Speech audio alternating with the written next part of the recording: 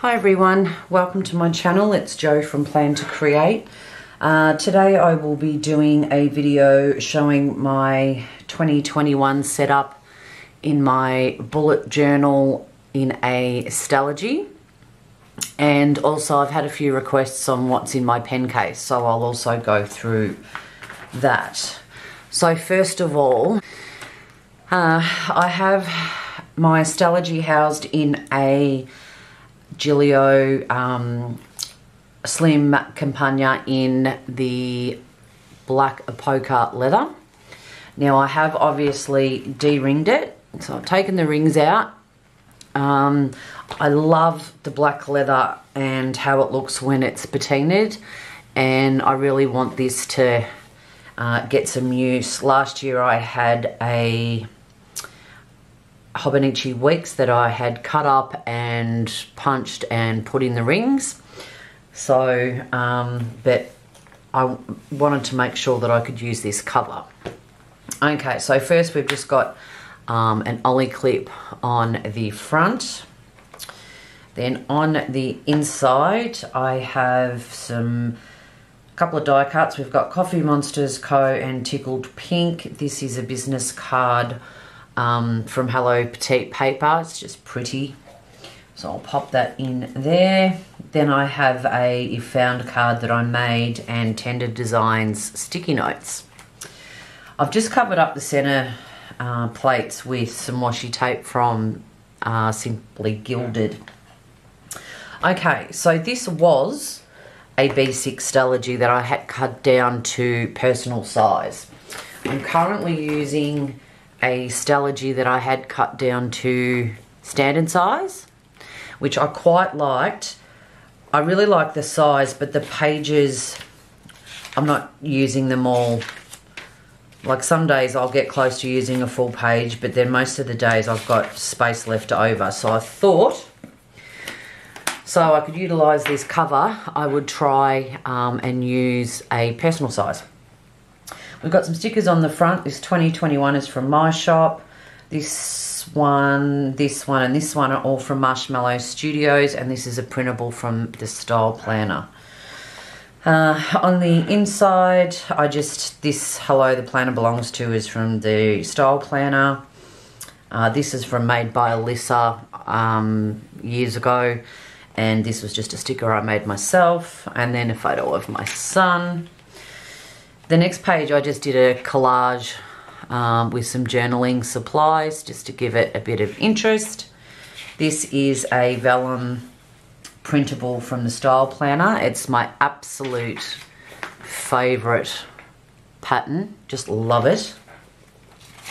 Then I have a 2020 cover page with the sticker from Marshmallow Studios along with some washi tape. Now I've grabbed an old bullet journal just to show you. I used to do draw up everything. You know, I've got mood trackers and monthly trackers, and I used to draw up the months and all that sort of stuff. So I've had a go at doing all that, but it does take up a lot of time. So for this bullet journal, I will be using as many resources as I can just to make things quick. Now I wrote this down so I don't forget. A lot of these printables that I'm about to show you are from 101planners.com, which I will link down below. So first of all we have, let's see, just a 2021 overview that I've pasted in. Then I have my key for my bullet journal and my signifiers. I do have kits with these stickers in my shop. I will probably just draw them, but I just wanted to use the stickers to make that look pretty. Then I've left a couple of pages for the index, which will just mainly be for any collections or important information. This printable, again, same shop, 101 Planners. It's just a yearly overview that I've just got. It's for only birthdays and anniversaries, and that's it. Then I've got a a couple of trackers. I don't tend to track a lot of things because I do fall off it. My meds I will track, and I'm going to try to do a mood tracker, and I have just drawn up a little key that's colour coordinated, so for each day I'll just use whichever colour. Then I have a goals page. Again, this is something that I don't normally do, but I wanted to give it a try next year. So I've only got from January to June because I don't know how much I'll get in this book. So I've just left some space for each month. And then I've decided, instead of having 1 month, then your weeks and your daily pages, then the month, I'm going to put 6 months all at the front so I can forward plan. So these are printables from May Paper Co. They're personal size, which I've just cut up and pasted in. So we've got January, February, March, April, May and June. And again, I've just used this is my absolute most favourite washi ever. Where are we? There we are. From Simply Gilded. And this little picture here, my grandmother was a sewer in her days. She was a really good sewer, actually. She could make clothes and she could crochet, she could do all sorts of things. But she gave me a pin tin, and it had a pattern very similar to this on the top, and it really reminds me of it and brings back good memories. I don't know where the tin ended up, which I'm shattered about, and I am going to run out of this washi, which I'm also shattered about. Okay, so next we have just a January memories page and a January calendar. This one is from Marshmallow Studios. Love the pastel colours. I'm a big pastel freak. And then I haven't decided whether I will start from the 1st of January or that first week in January that includes some of the days in December. So I'll have to wait and see how I go.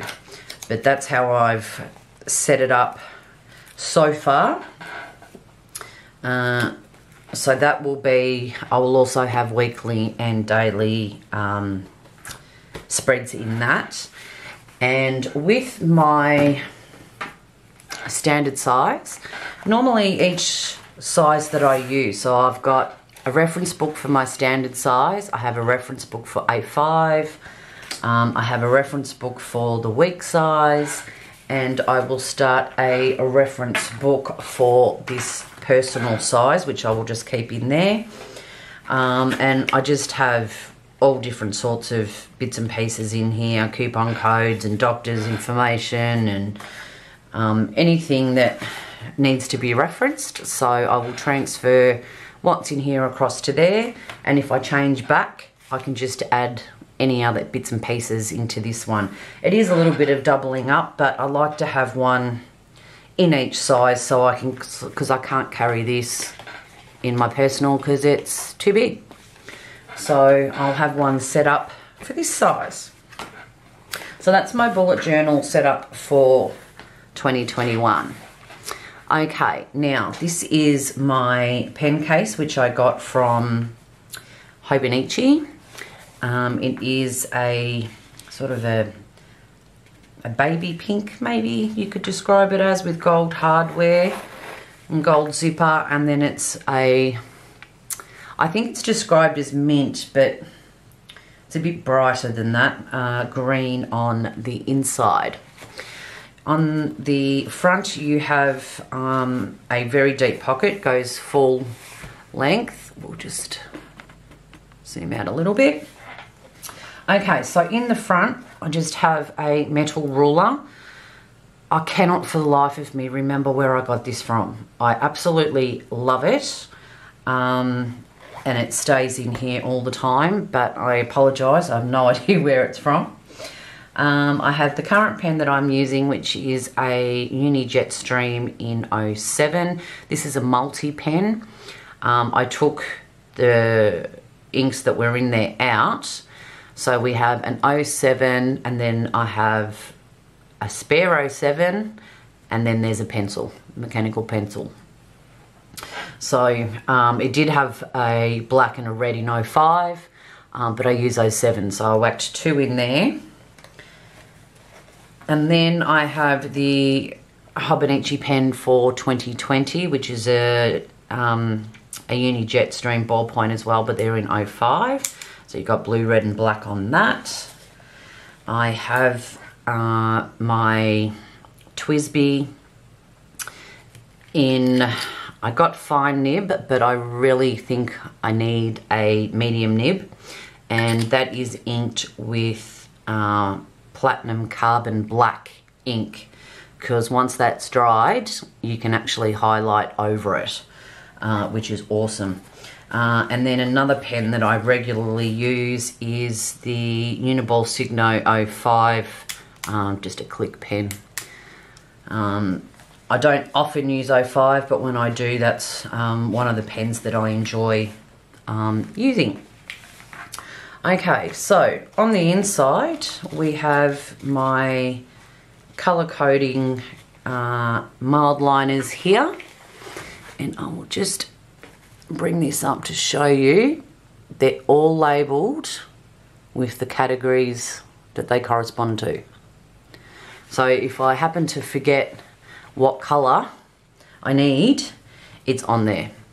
I do have, as I showed earlier, I did put a key in here because I made these labels for this key and then thought, why don't I just put them on here? So it sort of makes that obsolete, but anyway, it doesn't matter, it still looks nice. Yeah, so they're all labelled for their corresponding categories. Then I have a pair of tweezers that I got from Luscious Labels to place any stickers, because as you know, I am the queen of crooked, so sometimes I need some assistance. I have a spare set of labels in case they fall off or I want to label something else. And then in the mesh zipper, I have an eraser because the multi-pen with the pencil doesn't have an eraser in it, so I keep one in there. I've got one of my washi tapes from my shop, just so I've got something handy if I'm planning on the go, and also a little mini Tinsy whiteout. So I keep all of those in here. It does actually have elastics that you could put things into, your pens and so forth, but I don't use it. I also have a Muji grey ink pen, just in case I want to rule some lines and I don't want to use black. I don't want it so bold. So I have that in there. And that, I'm pretty sure, is all that I have in there. This is just my absolute essentials. I want to try to keep it to a minimum so that I'm not carrying too much stuff and fits in hand, no worries. And, you know, for portability, I can take this anywhere. Obviously, excuse me. Obviously, you know, I can change the pens if I'm not using one or the other, and so forth. But this is what I like to have ready on hand to grab and go to make sure I've got my supplies with me. Okay, well, thank you very much for stopping by and having a sneak peek at my 2021 bullet journal and my pen pouch. Love it if you could give it a thumbs up and subscribe, and I will see you hopefully Sunday with another video. Bye.